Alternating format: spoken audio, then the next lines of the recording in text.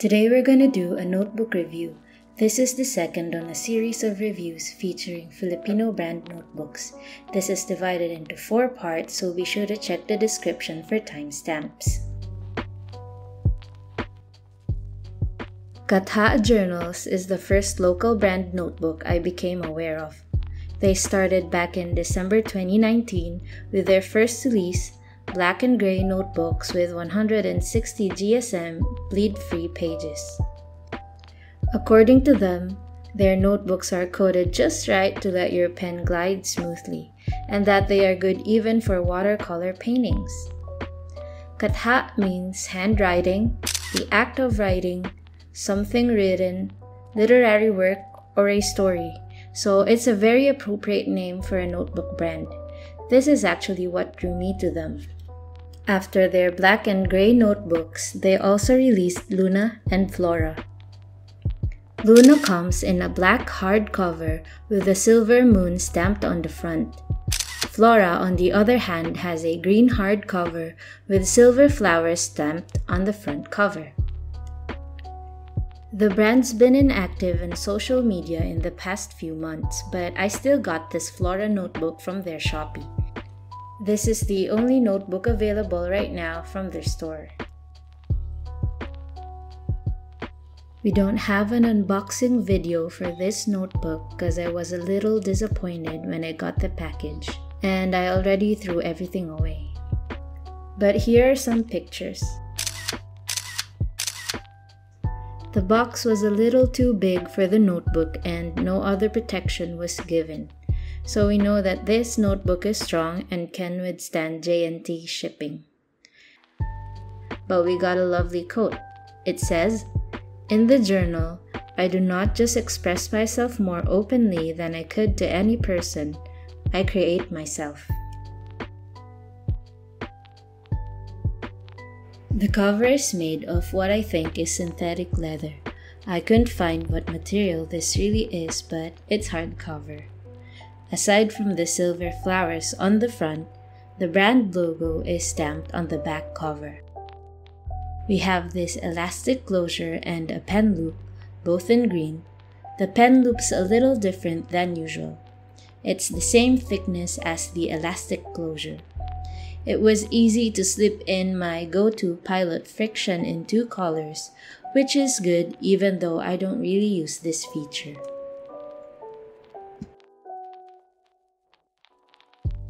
Opening the notebook, we are greeted by a nice blank page. It doesn't have a space for your name and goes directly into the dotted pages after. There is a back pocket, which is a little bit shorter than usual, but it looks sturdy and is made of paper and a ribbon-like material on the sides. I already started using this notebook. I'll tell you why later.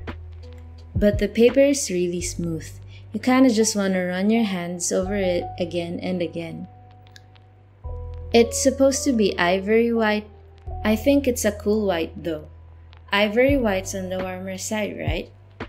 My current bullet journal has ivory white pages and they're quite different. But let me know in the comments if this is like a shade of ivory white to you. Anyway, the dots are spaced 5 mm apart. They are larger and in a dark shade of gray. I prefer lighter and smaller dots, but if you like larger and darker dots, this one's for you. The pages aren't numbered and each page has 26 by 39 squares. The notebook lays flat when opened and the binding's quite good, though some of the pages are kinda dirty. Some are just spots, but this page has a good amount. I don't know what this is. It turned me off because I like nice, neat things, and this looks nothing like that. But moving on, it only has 1 page marker, which is quite sad since this one's the most expensive among the 4 notebooks.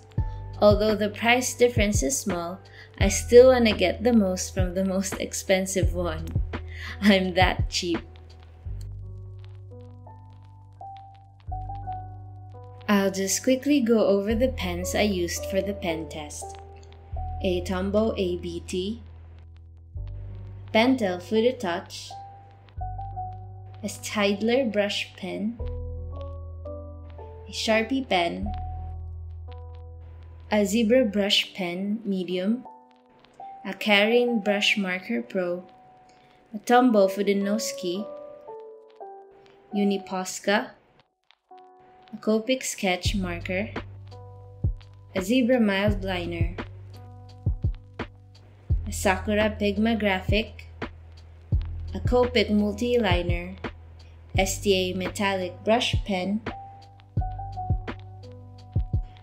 Uniball Signo DX, the Pilot Petite, and I did the pen test before I got my Pilot Fude Makase, so I just added it.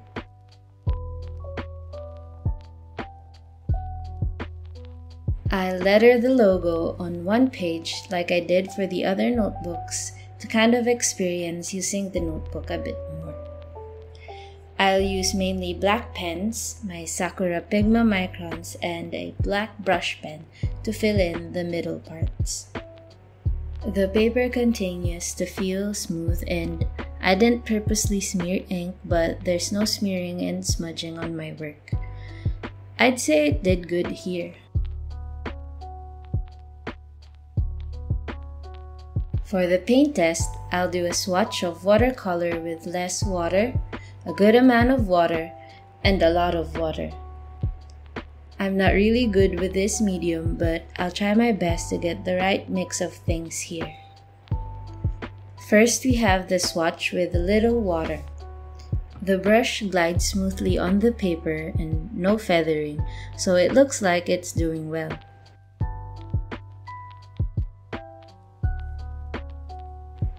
For the second swatch, I find it difficult to decide whether there's enough water, but this is supposed to be the one with a good amount of water on it.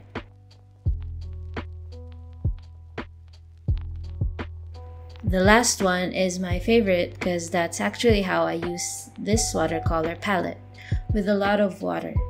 I feel like people tend to use gouache for less watery goals. But yeah, I let everything dry for a few hours and now we'll know how it looks after. The backs of the pen swatches are between them, so now it's time for the big reveal. Okay, so we can immediately see 3 pens bled through the paper, this Staedtler brush pen and the Karin brush marker, plus the always bleeding through alcohol marker Copic sketch. Those pens are really watery, so I don't think this paper can be good for layering colors and blending them. I have a heavy hand too, so I tend to really push on the paper when writing, and I can see that's gonna be a problem here. However, on the other side, there is ghosting but no bleeding. I layered the black for the logo at least 3 times after letting each layer dry first. So if you're using this notebook, maybe you can do that to avoid marks on the other side.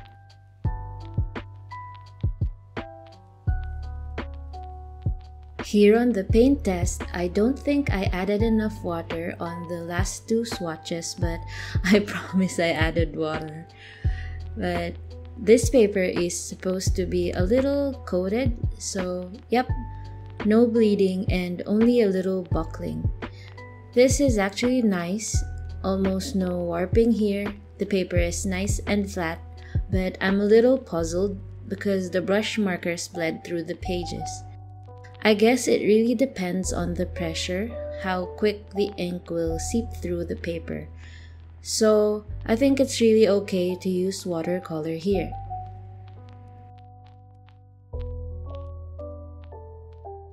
I was very excited to get this notebook. I almost bought it as my 2021 bullet journal back in December, but I didn't because it was a little above how much I wanted to spend. At that time, I've never spent over 500 pesos on a notebook. Times have changed. This is 850 pesos and I'm really sorry, but I'm not the biggest fan. The packaging wasn't secure. I don't mind not having decorative aspects on the packaging, but I just want it secure. Also, aside from not doing so well on the pen test, some of the pages were stained. And because of the state of the notebook and the packaging, I just can't feel the passion and love behind this, and that makes me sad. Because I know there has to be a lot of struggle to come up with something like this. So yeah, honestly, the moment I opened the notebook, I already knew this isn't gonna be my next bullet journal. But I'm still gonna use it to compile bullet journal ideas, notes, and systems that I wanna try. Overall, the best thing about this notebook is it did well with watercolor. So if you like using that medium in your notebook, you may want to still try this. And maybe I got a dot or something, because I see a lot of good reviews about this notebook. If you're using Katha Journal right now or have used it in the past, let us know in the comments. How's your experience? But I guess that's it. Thanks for making it this far in the video. I hope you found it helpful and I'll see you in the next one.